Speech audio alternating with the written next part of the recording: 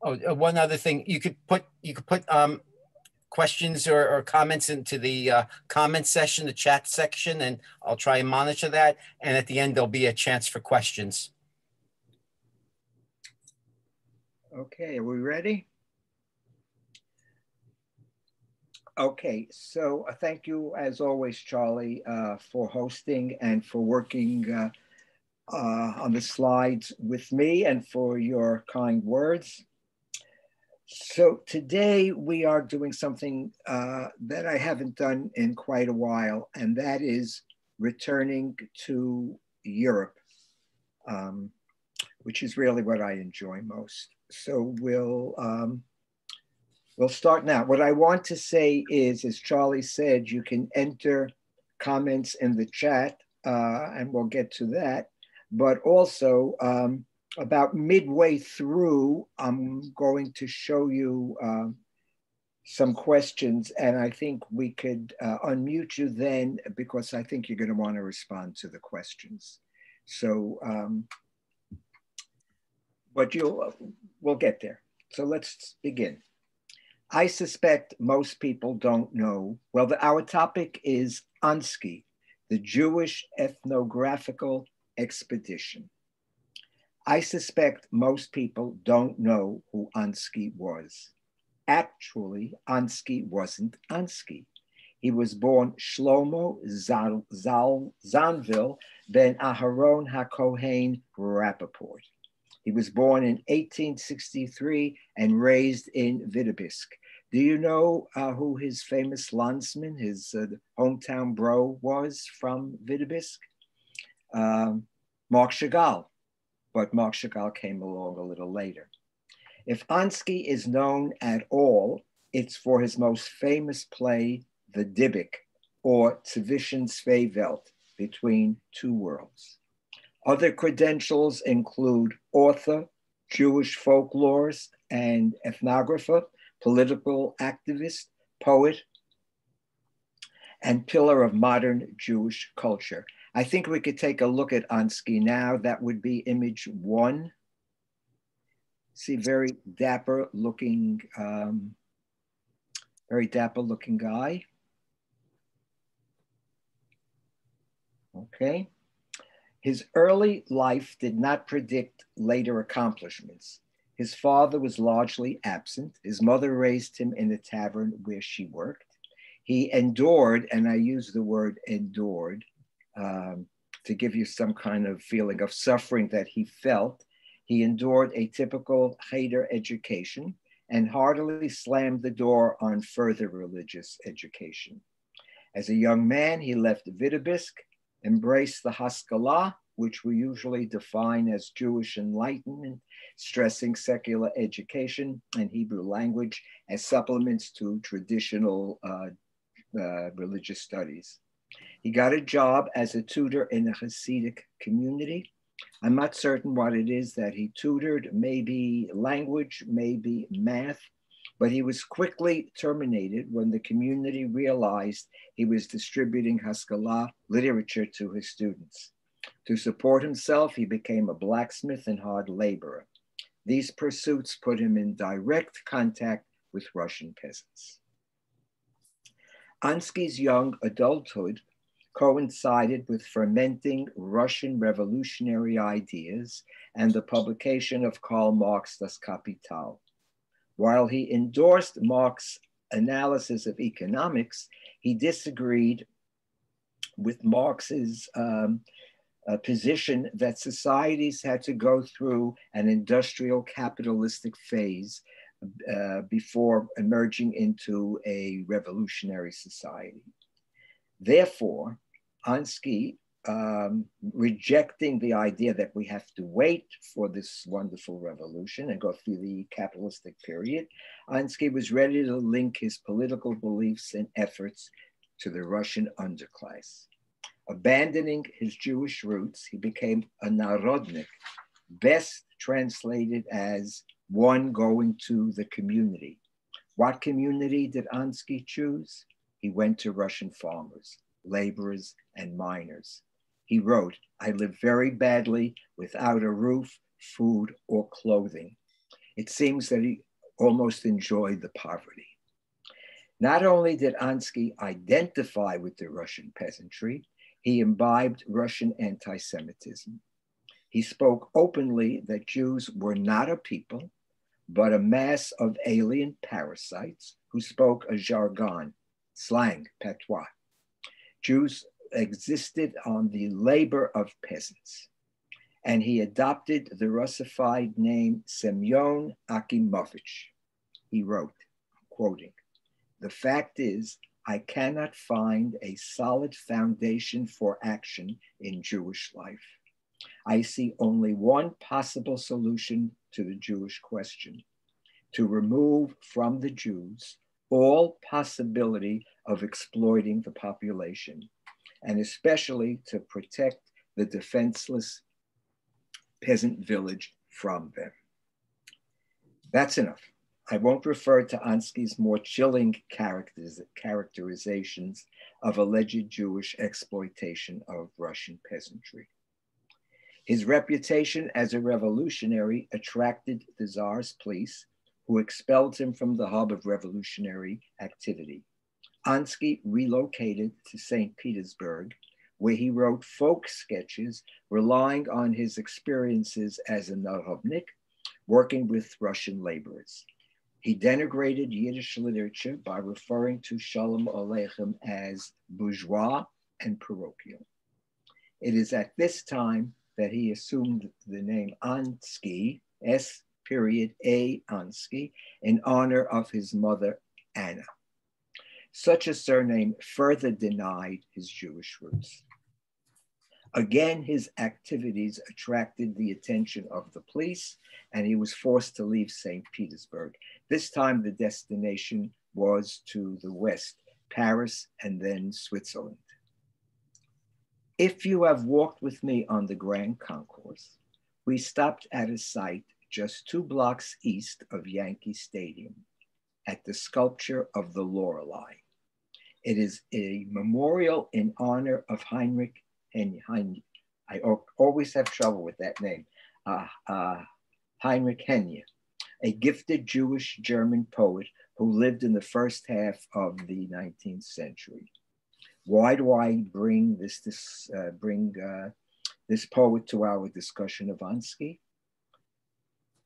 Heine craved literary recognition, inclusion at German soirees and society. As a Jew, such recognition was denied. After many years, he succumbed and converted, hoping for acceptance. The result was continued prejudice and exclusion. Heine's response, I paraphrase, "There is only one thing worse than being a Jew, that is converting." He lived a miserable life of always grasping for literary and social acceptance, always being denied, always guilty. Happily, unlike Heine, Ansky stepped back. I am not suggesting that Ansky considered conversion. He had no religious inclination, and as a revolutionary, religious observance was not necessary to be accepted. Just as Heine identified with German poetry, Ansky identified with the Russian peasant as a revolutionary. What led him back to the pale of his childhood and to take his place among the fathers of modern Jewish culture? The political influences of his young adulthood were tempered by the emergence of modern Jewish political and social movements, Yiddish literature, and folk culture. 1897 was a watershed year for Jewishness and eventually for Ansky. The Tsar visited Warsaw in 1897. No big deal unless you were the Tsar, I guess. Secondly, the Russians held their first modern census, which indicated that the primary language of Jews was Yiddish. There was a big change in the 1930s. Many Jews listed Polish as their primary language, but in 1897, it was still Yiddish. A Yiddish literature was emerging. Isaac Mayer Dick, Mendele, Shalom Aleichem, among those, and then Peretz. You can't discard a language of millions of people as secondary. In 1897, the Allgemeine Iddische Bund in Poland, known to us as the abbreviated Bund, the Jewish Socialist Party that advocated cultural, political, and autonomy of the Jews in Poland, was organized. The first Zionist Congress was held. And Yud Lamed Peretz, the father of Yiddish, begins to write a universalist literary genre that placed the Pale firmly within modern European literature. So 1897 was a very important year. Ansky returns to St. Petersburg in 1905 to find that the city was vibrant with Yiddish culture. The Jewish Literary Society and the Society for Jewish Music, both Russian publications, attracted readers and participants. He went to work for both.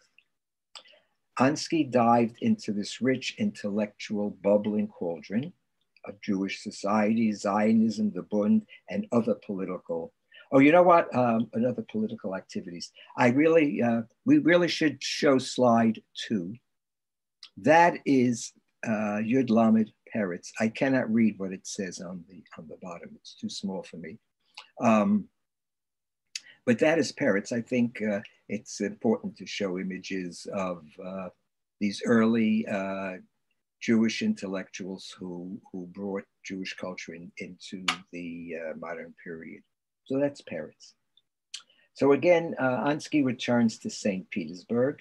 It becomes very involved in the modern Jewish intellectual activity that is happening there, but not only happening there, also seeping into the Pale. Shtetlach boasted, especially if they were a good size shtetl, boasted Zionist and Bundist branches, Jewish unions, sports clubs, and literary societies. To top it off, Ansky was attracted to Shimon Dubnov's theory of Jewish cultural autonomy, which rejected Zionism and also rejected Polish and Russian assimilation, but called for autonomous religious and social organizations, inspired by the spiritual values underlying Judaism.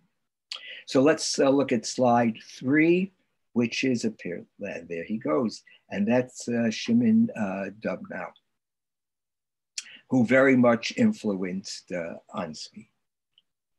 So based on what he finds in St. Petersburg and all of the many different activities that the 1897 brought to Jewish culture, Ansky's Yiddish neshama, his Jewish soul, was ignited. And he began to say, Jews too were victimized by the Russian autocracy. And that Jews had a role in challenging the political economic binds that tethered the proletariat to poverty. Not that Jews were not in poverty themselves. Jews now were included in his revolutionary ideals.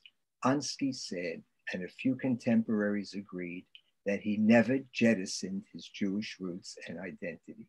He lived in two realities, a Russian Jew and a Russian revolutionary.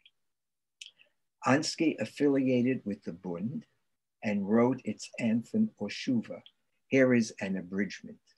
Brothers and sisters in toil and struggle, heaven and earth will hear us. The light stars will hear us. We swear an endless loyalty to the Bund.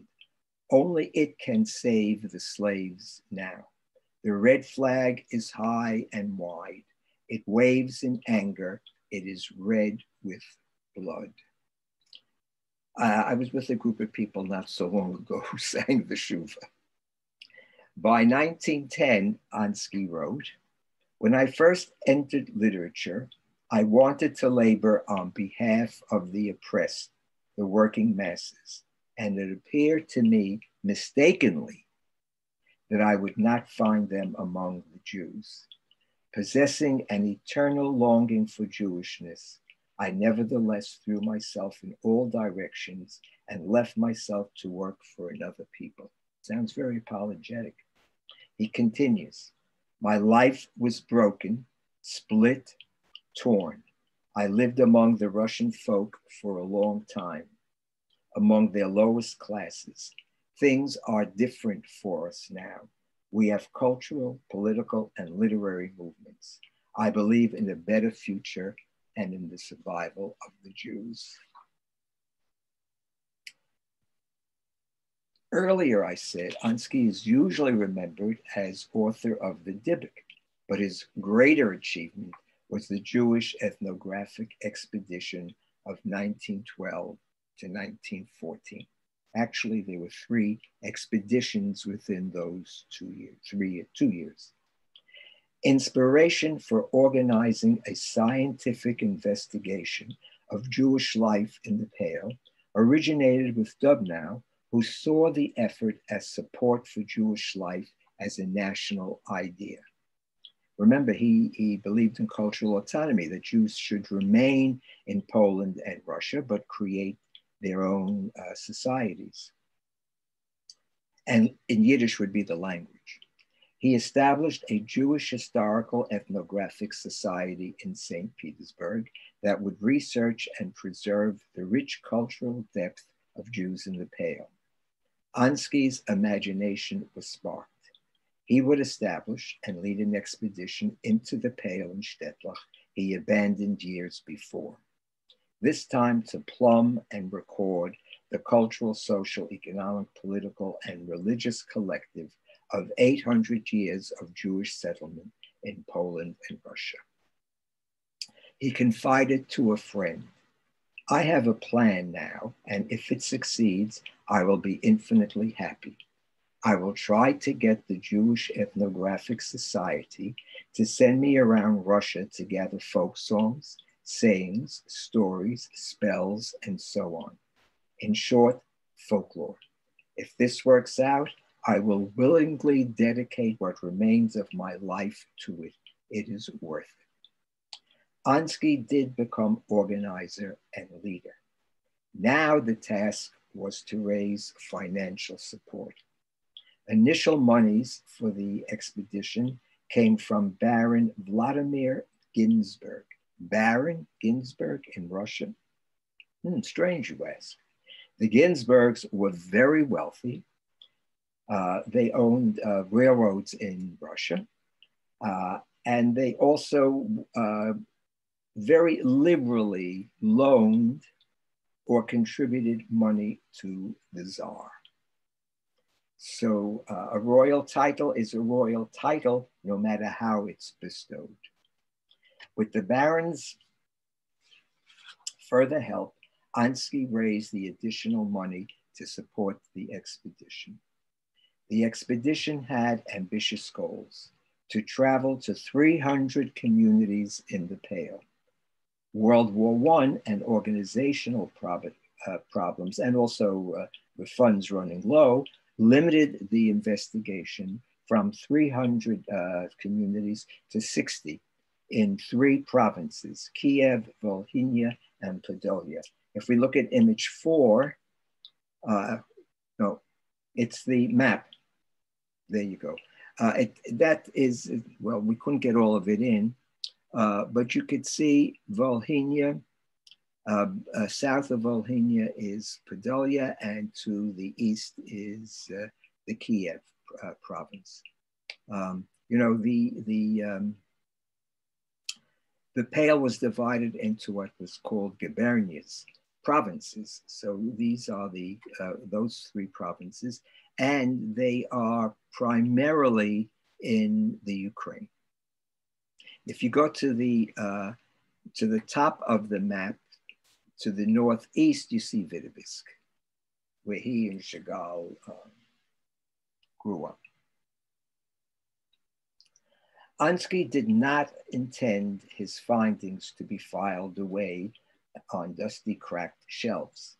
For future reference, his mission was to document the vibrant civilization that Jews of the Pale developed, and to continue to inspire contemporary daily life. Ansky reached out to a small group of ethnographers, photographers, musicologists, and students, including a very notable scholar and ethnographer, Avraham Rechman, who wrote a book describing the expedition. It's a wonderful book, but it's in Yiddish, so it's not easy to go through. Here is an excerpt in English, of course, from Rechman. Wherever we came, we collected the historical treasures we found. We noted down tales, legends, sayings, and spells, remedies told to us by men and women. We documented stories about demons, dybbaks, no-goodniks, lyrics, parables, expressions, and manners of speech. We recorded old melodies, as well as prayers and folk songs, and much more. Over 2,000 testimonies filled Ansky's suitcases. Ansky could not imagine that the civilization he hoped to present as a living, vibrant cultural organism would be rendered to ashes and shreds 40 years later. But I suggest that he was well aware that the impetus to cities from the Shtetlach and Dorf, the Dorf is a hamlet, was well on its way, and that a third of the Jews in the Pale were headed for the Golden Medina, the Golden Land of America. His mission did, in fact, become a salvage document. In 1912, Ansky prepared for the first expedition. He and Dubnow shared concerns about the effects of the expedition's results. Would Jewish intellectuals and scholars and enlightened Russians, Russian Jewry, consider the Pale backward in contrast to Western Jewry, Jews in Germany primarily? Would the expedition be viewed as a colonial intrusion to the Pale? Ansky's leap into the work and belief in the importance of Jewish culture indicates he resolved his conflict. Moreover, he decided that the expedition would increase appreciation of Jewish culture. But how would the Pale receive Ansky and his crew? After all, residents of small, remote Shtetlachs and Dorfs were unfamiliar with 1912 technology. What is a phonograph? Or getting this modest response to prying questions. It's inappropriate to discuss such matters.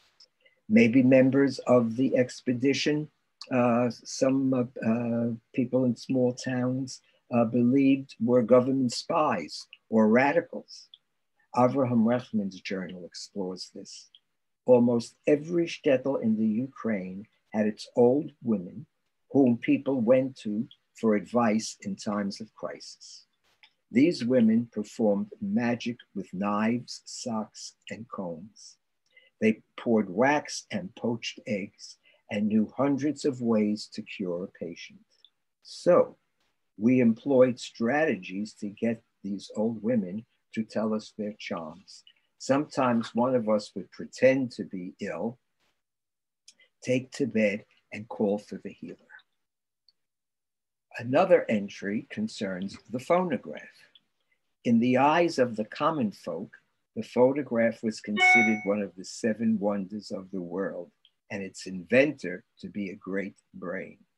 But for the rabbis, for whom it was beneath their dignity to be impressed by something modern, related to the phonograph as something insignificant that was only created to amuse people, and whose pleasure from its music was like that which people derive from a mischievous boy. Music was a particular problem for observant women. The notion of kol isha, a woman's voice, men were forbidden to hear a woman's voice singing inhibited women from sharing old folk songs or sing-song chants. I made earlier reference to the thousands of ritual and cultural material items that Ansky Zemmelt, Zemmelt is Yiddish for collectors, collect.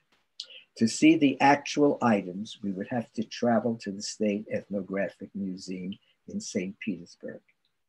Even that trip could not assure we are viewing the real stuff. Ansky's lists and documents are lost. Moreover, contributions from his collection were supplemented by other collections. So it's really almost impossible to discern what was Ansky's and what wasn't. For years, the Russians wouldn't let anybody see it. It was all locked away. Now you could see the Jewish collection in St. Petersburg, though.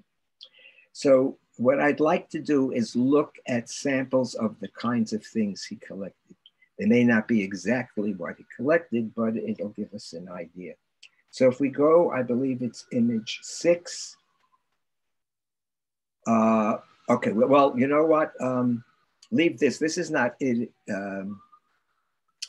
No, leave that for a second. That is not, that's Rechman's book, the Yiddish Ethnographia in Folklore.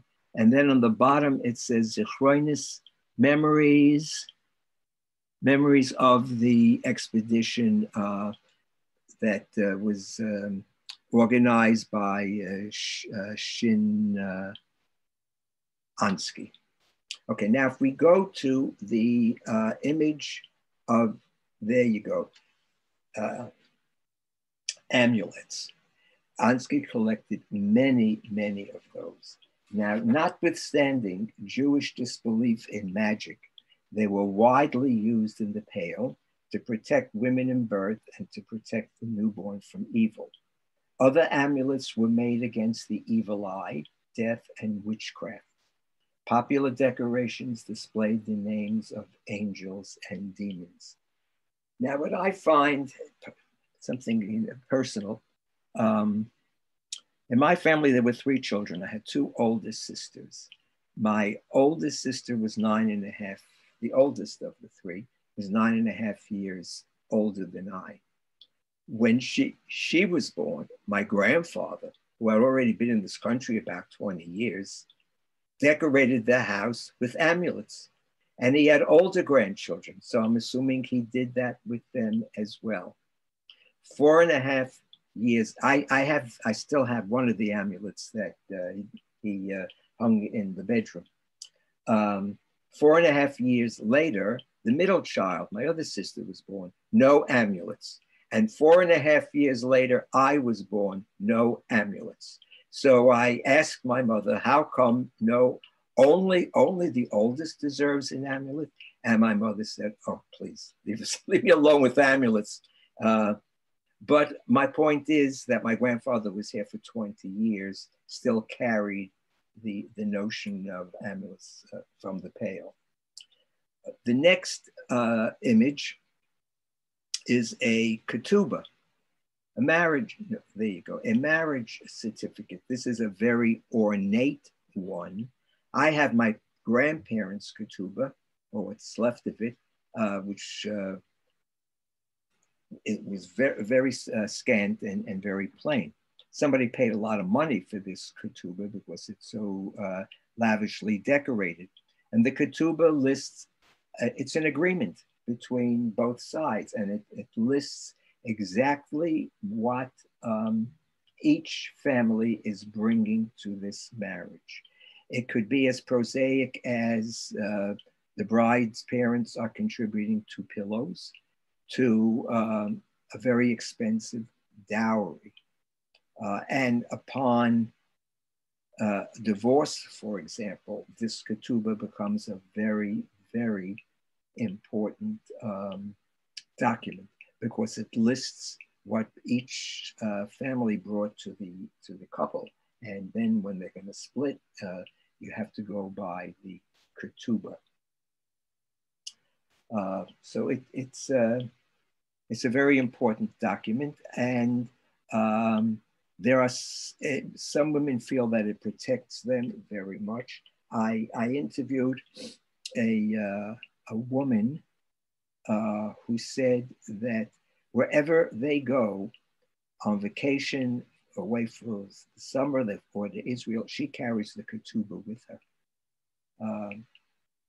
Maybe as a reminder to her husband, I don't know, but she carries the ketubah with her always. The next image are klezmorim. We have two images there. Now, klezmer, the word klezmer means vessels of music. It's almost as if it was religious. They were picaresque groups who traveled from town to town, performing at varied social activities. The musician seated lower left on the top image is playing a cymbal. It's hard to see, or hammered dulcimer. The cymbal gives the clang or zets to klezmer music. The next image, we have our gravestones. Now, I chose this image rather than a close-up image of richly adorned monuments. The crowded rows of headstones of various heights and sizes, their irregular placement seemed to me metaphoric of Jewish settlement in Poland and Russia. Like each one almost represents a shtetl. If we go to image 10, which is the interior of a synagogue in Poland. Now, you may be familiar with images of modest wooden synagogues that dotted Poland. That was the style from the 17th century into the 19th century. But I thought it would be interesting to take a look at the interior of this shul in Poland. Notice the chandeliers, the impressive bima, and an aro. I think they rival Western synagogues. The onset of World War I limited Ansky's program to 3 expeditions. Based on his extensive interviews, observations, and collections, he wrote a volume called The Program. It is a list of 2,087 questions that probe the Jewish life cycle. Childhood, including the events from Cheder to marriage, wedding rituals, adulthood, which included family rearing and relationships, and finally, death. These questions reveal Jewish concepts of spirituality before life and after physical existence as well, in death. For example, he asks questions such as, where does the soul come from? And remember, these questions are based on the conversations that he had with people. Does the dead person's spirit linger in a house of Shiva? Well, obviously, people spoke about that. Major sections were devoted to women and men. These questions were never answered. The war interfered and the expedition was over. But it is clear that Ansky already had the answers. Program is a fitting name for this volume because it sets a model for ethnographic research. Here are some representative questions. So we'll go to, there you go. Now, we could unmute now because I'd like, if you'd like to respond to any of these questions that Ansky listed. Now, I intentionally did not choose those. Some of those questions would be exactly the same questions that we would, the same question that addressed topics that we would talk about today. For example, what is served at a typical luncheon following a boy becoming a bar mitzvah? That's not an unusual question that people would ask now. Or can a boy be called to Torah for the first time during the week as well as Shabbat? So I didn't choose those questions because I wanted to give you questions that were more indicative of a Jew in a small shtetl in 1912 on childbirth. Let me see, I have something else that I want maybe to show you. Oh, okay, anyhow, childbirth. Is it considered better for the woman in childbed that no outsiders should know when she's about to give birth? Obviously, this was spoken about because Ansky then phrases it as a question, almost like Jeopardy.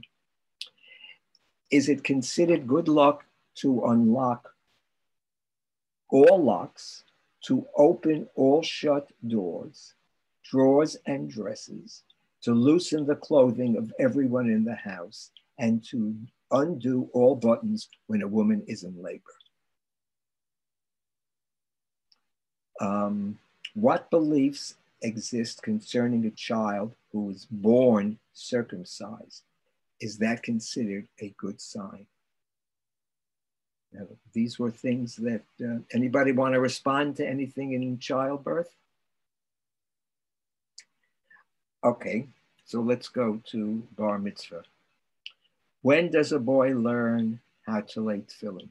All right, so that would be a question that would be contemporary as well.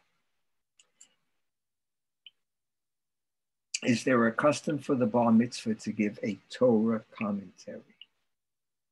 Is it a custom that until the signs from the tefillin straps have disappeared from the hand, the bar mitzvah should not eat?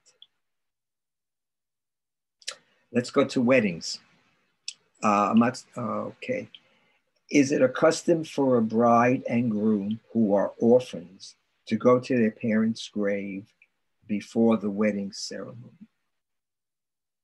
Is it still a custom to dance before the chuppah, the canopy, on a broom? Who dances and what do people say at it? What is the reason for it? Is it a custom for a water carrier to meet the groom with a full barrel of water and then pour it out? What is the reason for it? Any question about wedding or comment? Okay, let's go to husband and wife. What kind of punishments and embarrassments would people impose on the sinful woman or man? For example, leading them around the streets with a lung and liver around their neck.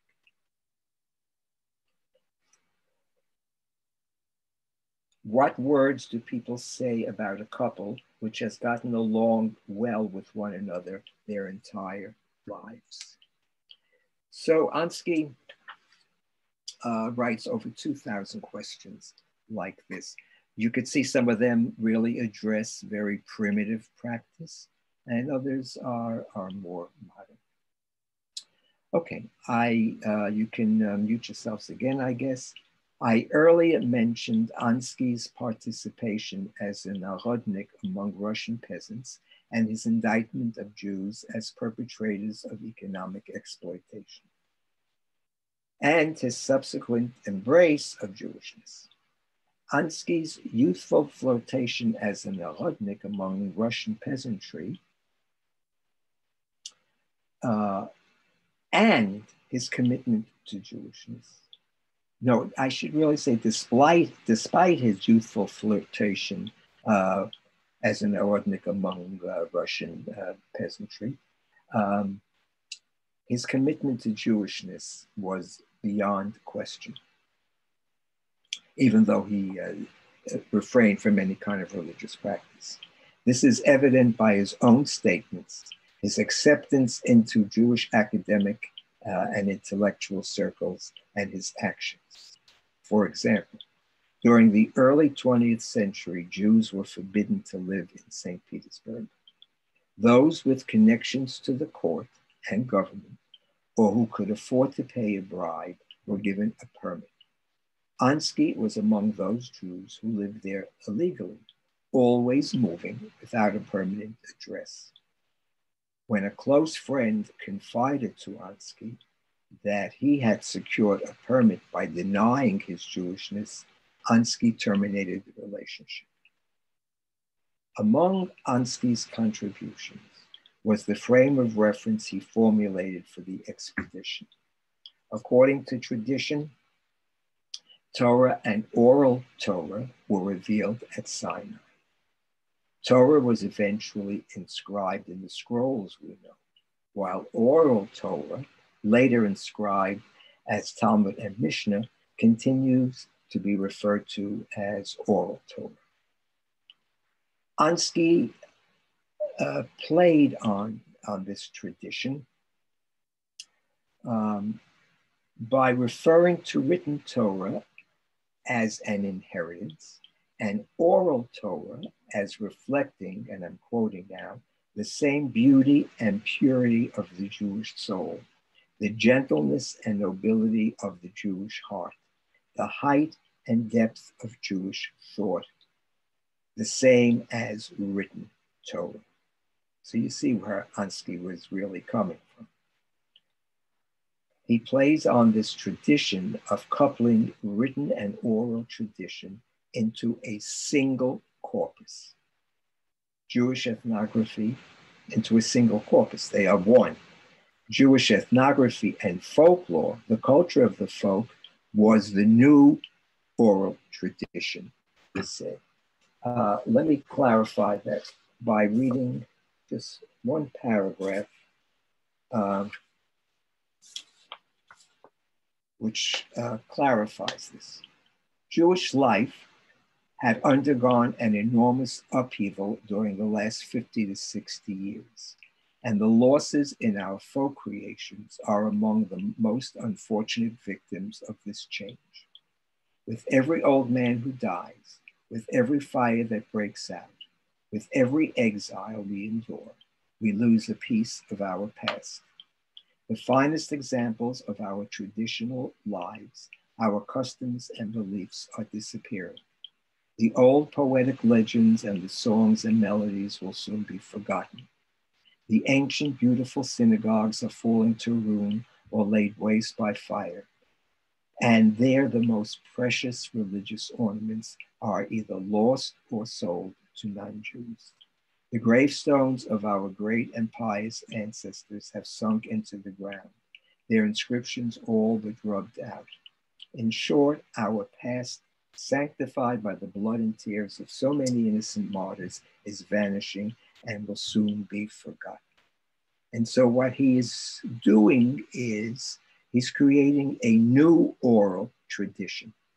He's saying that Torah consists of Mishnah, Talmud, and what we would normally refer to as the oral Torah. And now a new oral tradition, which was based on the ethnographic studies, that would be a new Torah for Jews. During the war, Ansky remained illegally in St. Petersburg until 1918, the revolution. While he expressed his socialist and revolutionary beliefs out loud, he wasn't radical enough for the Bolsheviks and their communist ideology. Once again, he was forced to leave St. Petersburg and this time relocated to Vilna. He intended to move to Warsaw, but at age 57, died of a heart attack. If we could go to the last slide, recognize the guy there. This tombstone is, this gravesite, there were three people buried here: Peretz, Ansky, and Dinesen, who was a Yiddish writer as well. He wrote what was supposedly the first best-selling Yiddish novel. And so the three of them are buried here at the cemetery in Warsaw. So folks, I want to just, for those of you who may have some interest, I will tell you that also in 1920, the year that he died, the Dybbuk was produced in Warsaw. He wrote it originally in Russian, and then it took him, I think, 5 or 7 years, and then translated it by himself from Russian to Yiddish. There's a wonderful movie that was made, and maybe we can show it one day at OZ when we can get together again. It's in Yiddish with subtitles. So the sources for today's discussion anyhow come from a book called The Dark Continent by Nathan Deutsch. And what Deutsch was doing was playing with the Livingston and Stanley expeditions in Africa, which was, in Africa was called the Dark Continent because nobody knew what was really there. Of course, I mean, if you lived in Africa, you knew what was there. But Africa was strange to the European world. So Deutsch plays on the idea of the Pale, of people not knowing what's happening in the Pale, and he calls his book The Dark Continent. David Roski's has an article called The Paradigm of Return, Ansky and the Paradigm of Return, meaning his return to Jewishness, in a book called Uses of Tradition. Then there's a very good piece, Gabriella Safran and Stephen Zipperstein, who wrote Ansky, a Russian intellectual at the turn of the century. And I don't know if you can see this. Is it backwards? No, it's good. No, it's good. Okay, it's called Tracing Ansky, and it talks about what is left of his collection in St. Petersburg and all of the other collections that were contributed by other collectors. And I don't know if you can see this. I should have put it as well. Yeah, I think you can. This is a typical Jewish family in the Pale in 1912. They don't look like Hasidim running around in Williamsburg. So very interesting. So if there's anything in the chat, or if there's anybody who wants to ask a question or contribute something, please unmute. There are some items in the chat. I guess we'll take a look at that. Sure. Okay. There's a question from Joanne. It refers to the questions you displayed in 2 of the slides. She asks, were these questions developed after having conversations with people? She's asking if people were interviewed. Yes. Yes. Now, I don't know that he never got an answer, and I don't know that he intended to get an answer because he already had the answers. And that's why I say it was like Jeopardy, The question came, you knew the answer, and now he phrased the question that would probe the answer. And that's why it's such an important piece of work as an ethnographic model, as a paradigm, because future ethnographers were able to use his outlines. So I don't think he ever really wanted an answer. He knew the answer. This is just my own view. When you were reading through those questions, I realized where maybe some of these Bubba Meisters come from. Exactly. And I want to read a comment from Diane, which sort of segue. Diane points out that most couples will probably match, so the couples getting along for a long time might have been remarkable. And it's an interesting point too. Can I refer you to Fiddler on the Roof? Yeah. You asked her, do you love me? And she said, well, I've slept with you for 20 years and bore 5 daughters and endured poverty and put up with all your mishigas. So I guess I do love you. Yeah. The other point I wanted to, you mentioned Fiddler and Diane's point and something you made. You were talking about in the ketubah, how like if someone was giving pillows to the relationship, I mean, the way of life was so I don't think at least in our community, we don't think about where our pillows are going to come from. We might be concerned about whether we're getting a junior 4 apartment or an actual 3-bedroom or something like that, but we don't think much about pillows or rice or where the chickens are coming from. Okay, because happily we're not living in the Pale in 1912, and we, our refrigerators are well stocked. So, but there was, this was a problem that Ansky didn't see in his, although he came from terrible poverty himself. He didn't see Jews as being poverty stricken. He only saw the Russians as being poverty stricken and blamed the Jews for it. So that was obviously, as growing up, he had some problems with self-concept. The first self-loathing Jew. Yeah. You have a question from your cousin, Marianne. Yeah. This is Jerusalem Post. Well, I'm sorry. Oh, well, let's go to Diane first because she's probably saying something related to this. Diane, you've raised your hand. Yes, I did. Thank you. I'm not that good a monitor. So. No, you're doing a great job.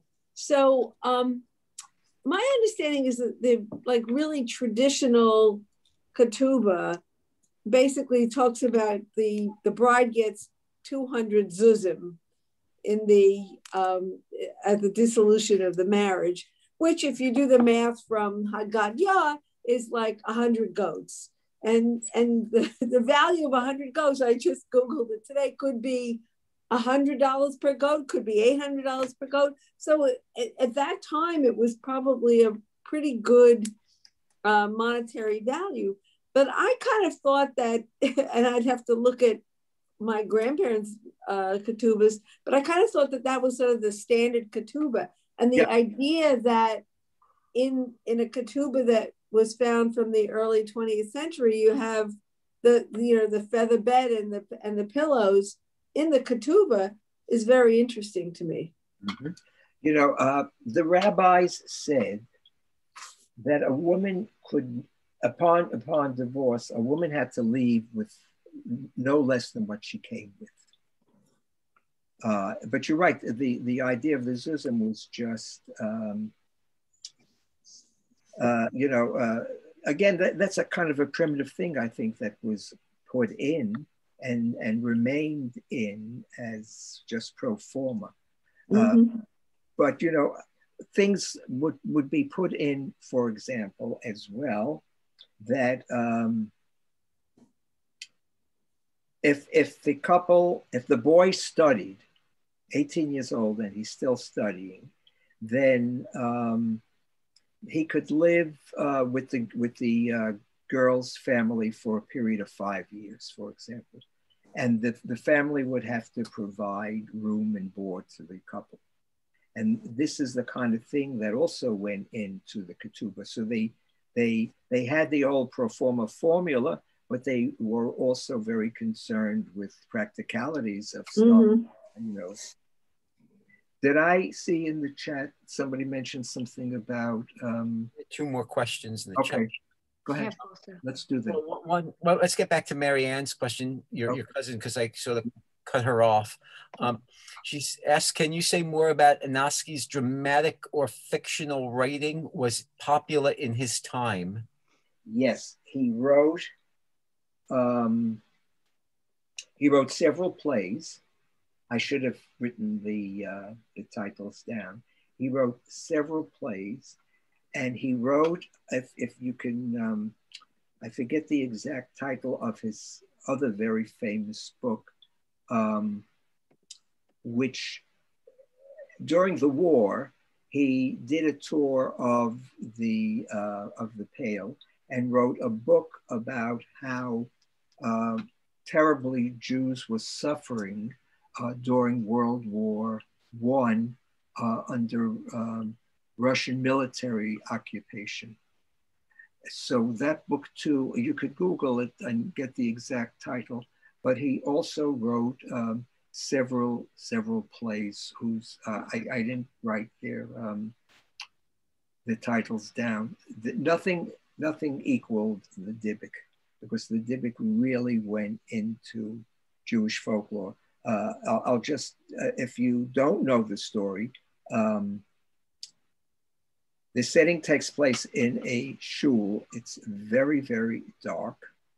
A young couple is going to get married.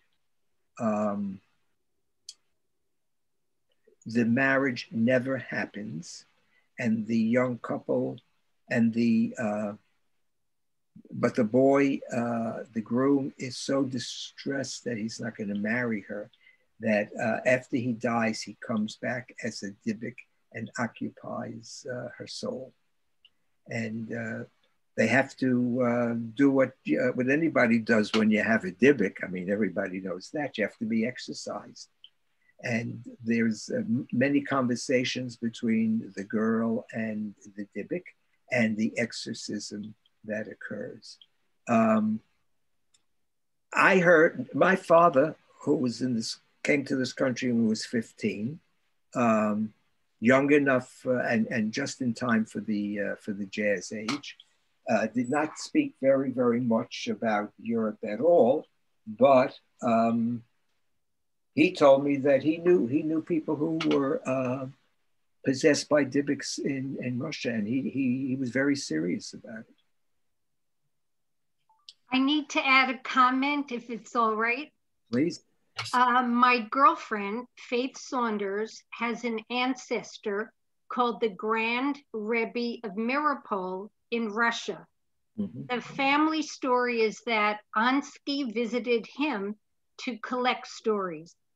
And the Rebbe said, I will give you one about the Dybbuk. I don't want credit for it. You may put together all the pieces and make it your own. Yes, I heard that. Well, okay. Yeah, I heard that's the source. Yeah.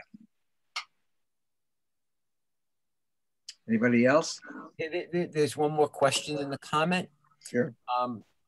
Joyce Novick is asking for a definition of the Pale, which actually I would like to. I don't know whether to think about them as being a ghetto or just like a suburb of a main city. What? Okay. At the end of the 18th century, Poland was attacked 3 times. Poland was the largest country in Europe, but a very, very weak country. It was the last country to adopt Christianity. And so in some ways it was very, very primitive. It was very large, very weak, and now this is a contradiction of terms, right? It was very democratic, which was its great problem. Because when I say democratic, the government was ruled by a non-effectual king, but it was good to be king because he was very well supported. But the real power lied with the people called the Schlachters. They were the noble people. The Schlachters met each year in a Congress, and they would vote on laws that were supposed to bind all of them. When I say the problem was they had too much democracy, if one Schlachter voted no, it could not become a law. So a Schlachter who's living in southern Poland would suggest something that would be good for his region, and the Schlachter who lived in Vitebsk all the way in the north would say, that's good for you in the south, but it's not good for us in the north. So Poland is a very, very weak country, and it's attacked 3 times, actually 4, but 3 times by Austria-Hungary, Russia, and Germany. And after the third attack, Poland is divided among those 3 countries, and there's no longer a Polish republic until 1922. when the Polish Republic is restored. Russia takes the area to the eastern Poland, and now the Jews who are living there are not going to be considered Polish Jews, they're going to be considered Russian Jews. Catherine is the czarist, the empress, and she is not going to allow Jews into the heart of Russia. So they are confined from Eastern Poland, and that includes the Ukraine. They're confined to this area in what was Eastern Poland, including the Baltic countries, including Lithuania. They're confined to this area called the Pale, and Jews are not allowed to live outside of the Pale. So Pale really, and I think the word derives from the Russian, and it really was the area of Jewish settlement. The Pale was divided into 10 gubernias, or provinces, and there were large cities within the Pale, and small cities and Städtlach and Dorfs. Now, if you lived in Warsaw, for example, in Western Poland, that was not part of the Pale. The Pale is Eastern Poland. One day we should also maybe do a class when we can get back to into Ozerua with maps and better definitions that I could illustrate of the Pale. When Alexander the Second, Tsar of Russia, is assassinated, and his son, the new Tsar Alexander the Third, puts in very, very restrictive laws that limit Jewish life. Those laws are they're called May laws, and they're supposed to exist for 2 years, but they exist from 1882 to 1917, to the revolution. Jews are not citizens of Russia until 1917. And one part of the problem within the Pale, which is why Jewish immigration from Eastern Europe begins in around 1882 for real. Part of the problem is that these May laws restrict communication, travel, and business between the Pale and Western Poland. So if you lived in the Pale, but your brother and you own a store in Western Poland, if you live in the Pale after 1882, your brother may not forward your profits to you. So there's terrible, and there's also this geographic dislocation, but there's terrible financial problems arise. And that was one of the reasons. So not everything is the Pale. Western Poland was not the Pale. Central Poland and Western Poland was not the Pale. Just the lands that Russia took. Austria-Hungary took what we called Galicia. They took that from Poland, and Germany took a part of Poland as well, northwest Poland. Barry? I hear you. One of the issues I always heard is why many young men came to America during this period was because of the Army. You got drafted into the Army for 25 years. Was that correct? And during this period, the 25-year thing, Cantonists, was only from about 18 to under Tsar Nicholas.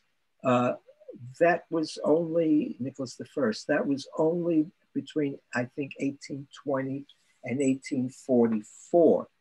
You were drafted starting at age 12.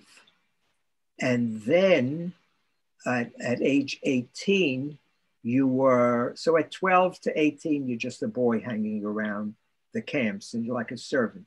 At 18, you're expected to fight for the army for 25 years. Now, this was a horrific, but in 1882, that was not the case. Jews were drafted for a period of time, and Jews did come because they didn't want to go to the army at all.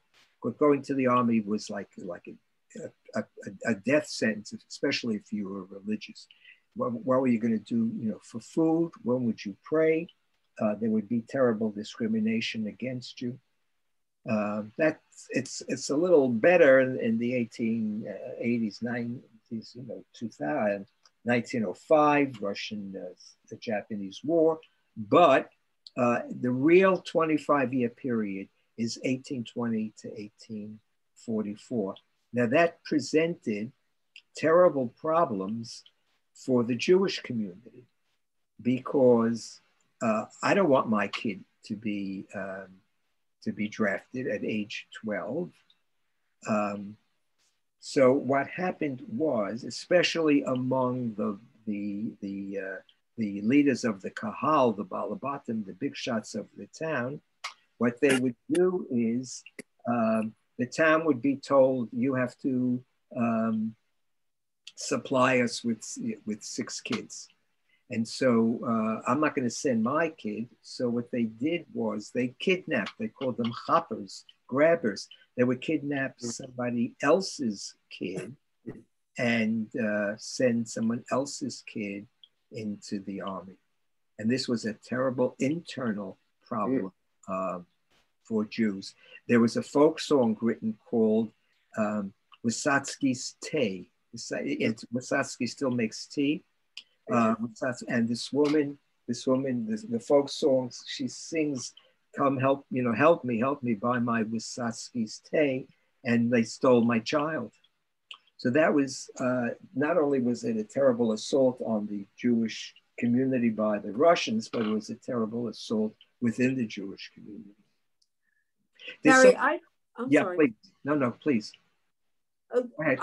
I understood that many times a boy's birth would not be recorded for like 2 years to give him a head start when he had to be drafted. Yes, that's true.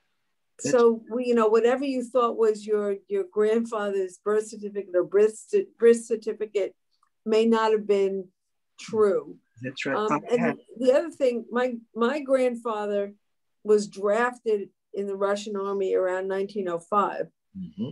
And he was a barber and a felcher. And so he gave himself something that gave him rapid heartbeat. And they told him to go home and come back in a year. And he said, see you around. And then that's when he went to Paris.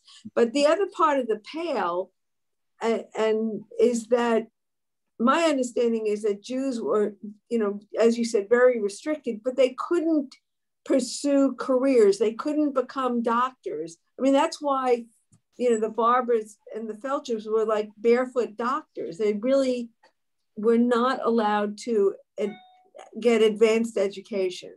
Yet my grandfather was an architect in Russia. So how was he able to do that? We don't know. What it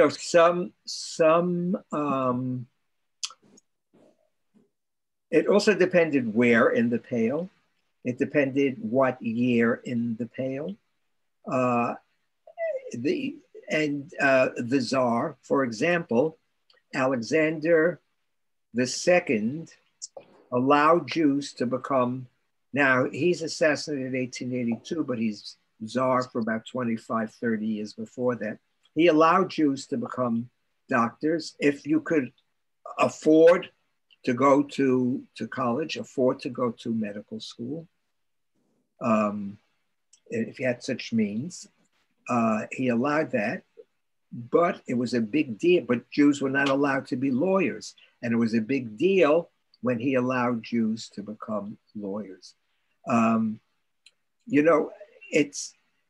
was people got around all kinds of things. And, life was hard enough, unbearable enough. So I don't like, and this is not me talking, but Michael's Stanislavski, who teaches or taught at Columbia, once said, you know, there were not as many pogroms as you think. There were enough, believe me, he said, you don't have to exaggerate. So my point is there were people who did go to school, people who did get higher education. It all depended when and where in the Pale. Thank you. Okay. Did somebody have a question about matchmakers? I don't know. There's another question actually Yeah. In the chat. Yeah. And then I guess we could go to matchmakers. Okay. Are records of the 1897 Russian census available to look at? The answer is, I think so. Wow. But again, probably in St. Petersburg. I ain't going. I don't know for sure, but I think so. I remember that being discussed in a class. I think so. That if there was a question about matchmakers, maybe I misheard. Oh, you can ask a question that doesn't. No, it was my comment that many couples were matched. Yes, yes. You know, well, let me say, well, couples were matched. Sometimes very often matchmakers were used. Sometimes parents just did it by themselves. You know, also Fiddler has distorted a little bit of the real image of a shadchan, of a matchmaker. Matchmakers were primarily men, not women, because matchmaking meant that you had to, I'm not saying there weren't women matchmakers, but matchmaking meant that you had to travel, especially if it was going to be a match between wealthy families. So, you know, somebody who lives in Lizhnoi, which was a shtetl, they know that there's a very wealthy family, and maybe there's already some marriage with this family is somewhere in the Ukraine, and the matchmaker would have to go back and forth. So it was usually men who were matchmakers and not women. But women were employed as were also consulted for matchmaking. And, you know, Jews weren't the only ones who, I was talking to a young Indian doctor who was going home to get married to a woman that his parents found for him. Yeah, it's still common. Mm-hmm. So it's still done. Anybody else? Barry? Yes, please. Can you hear me? Yeah. Wonderful talk. Thank you very much. I just mentioned about 10 years ago, Rana and I were in St. Petersburg. Yeah. And we went to the Russian Ethnographic Museum in St. Petersburg. Right. And we were absolutely shocked when we came across this fantastic, huge Jewish culture exhibit in St. Petersburg at the Russian Ethnographic Museum. So if things ever come back to normal again, and anyone that gets to St. Petersburg, it's not something you think about when you go to St. Petersburg. It's a real highlight. You know, really enjoyed it. Right. I'm sorry. I'm just mentioning when you talked about amulets in the book Cultures of the Jews, edited by David Bialy. He has an extensive discussion of amulets in Jewish history and Jewish culture. That's just mentioning another reference. You know, for many years, the Jewish collection in St. Petersburg was closed, and the Russians wouldn't allow anybody access to it. Because, you know, during the communist time, the idea was Jews were Russian, and you know that was they didn't want to acknowledge that Jews were the main target of Hitler. Russians were the main target of Hitler. So they didn't want to bring attention to Jews of Russia. But now the museum, as you point out, is open. And again, Ansky stuff is there, but we don't know exactly what Ansky's stuff was. And when he came back to St. Petersburg, it was distributed to different places. Most of it went to the museum, and a good deal of it he never donated until much later, and then it came to the society. But thank you for describing what you saw. It's wonderful. Anybody else? No other questions? Okay. I guess we'll wrap it up. What's that, Diane? Anything? No? No, I was just going to say this is